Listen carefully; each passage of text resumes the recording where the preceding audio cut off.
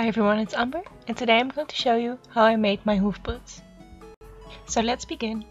I started with these boots. These are heelless boots specially made for stuff like this. Please do not cut off heels from real boots. These have some more weight to it to make walking easier.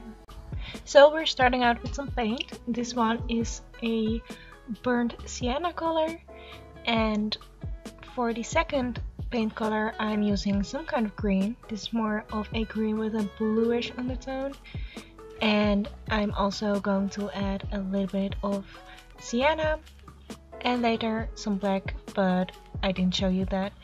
And I'm going to apply it with a sponge. This way you apply it all evenly and you don't get brush strokes, which is a big problem if you're going to apply it on the same surface as I am, which is like a vinyl kind of fabric material stuff. So I'm just dabbing the paint on there, switching between the colors, and that also creates a little bit of like a old leathery look.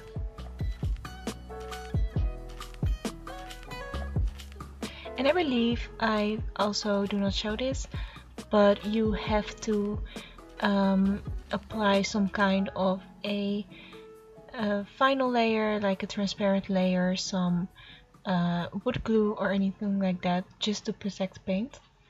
And I am impatient and I'm using my heat gun to dry the paint. Just be careful to not burn everything, which I did on like a small piece. And then we're going to do this part. I don't know what it's called, but yeah, just doing the same like I did on the rest of the boot.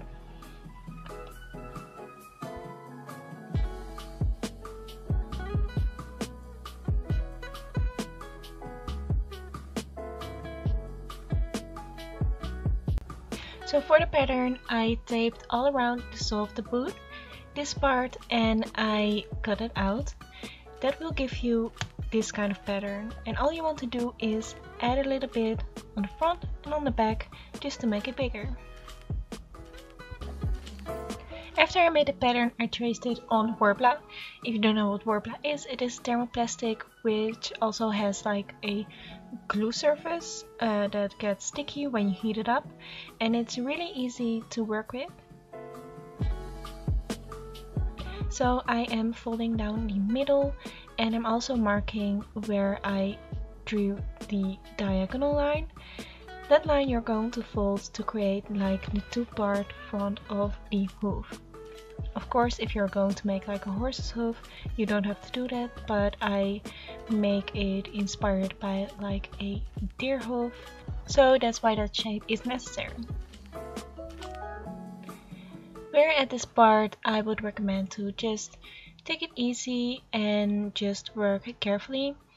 I am just going to start with sticking the Worbla in the middle of the shoe, and then I'm just slowly shaping the front, and I am going to close it in the back.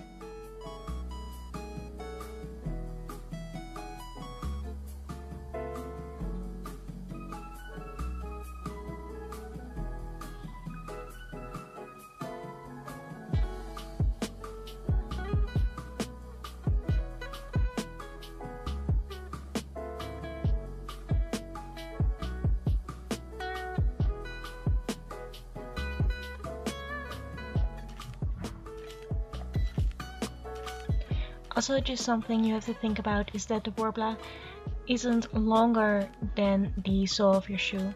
So just cut it a little bit if it is. Just because you do not want to step on the Worbla while walking, that will break it, because yeah, it sticks by itself, but no matter what kind of glue you're using to enhance it, it isn't strong enough to just walk in it all day.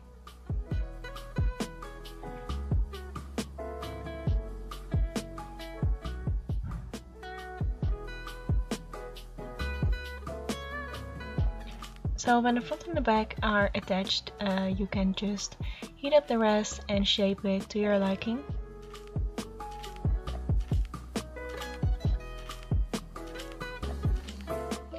And to finish the warbler part, I am heating up the back seam and I'm using a X-Acto knife to just smooth it out. Also for this, please use regular warbler because white or black warbler is not strong enough.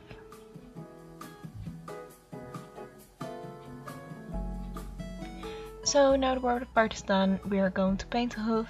I'm using that same burnt sienna color as a base. Then I'm going to add a little bit of black and then the same sienna color, the lighter one. And I'm using this with a big dry brush. You want to use it while it's dry because that's create like the stripy effect. That's really close to like the look or texture real hoofs have. Right now the colors look pretty bright, but as you will notice when you use the same colors, that when they dry they get a bit darker and just mute it down a bit. Also, if you want to keep it realistic, I would recommend using only colors that dry matte and not shiny. But that's up to you. So now it's time for the fun part, adding the fur. This will really make your boots look finished. I am using a fur with really long hairs. This makes it easier to hide all the seams of the warbler in the boot. And so for the fur you also need to make a pattern based on your shoe that you're using. This part needs to be taped in with masking tape. Then you're just going to cut it off, cut it in half, and that will give you this pattern. Just cut out this part, mirror it, and cut off another part. And then you will have all the fur that you need. Here I'm using hot glue. For my other boot I used contact glue and I rather use that, but I ran out. But either way, just use what you like. So as you can see, because the hair of the fur is really long, it is really easy to blend all the seams and all the edges.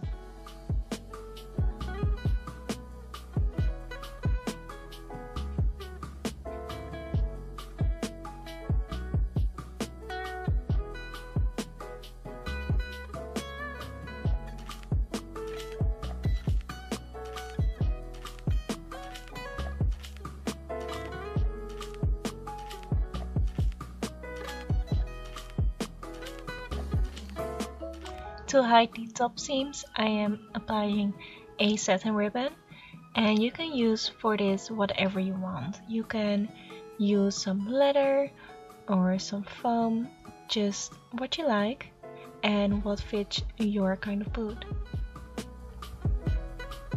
Also, I added them in the laces because I like to match. And now it's time to style the hair with the heat gun and some got-to-be glued hairspray. And after this, the boot is finished. Now you can be whatever kind of hoofed creature you want to be. I would just recommend that before you're going to wear these for a whole day, just to practice every day for like 10 or more minutes, just build it up so you don't hurt yourself. So yeah, if you like this video and if you want to see more like this, don't forget to subscribe if you didn't already do that. Thanks for watching and until next time. Bye guys!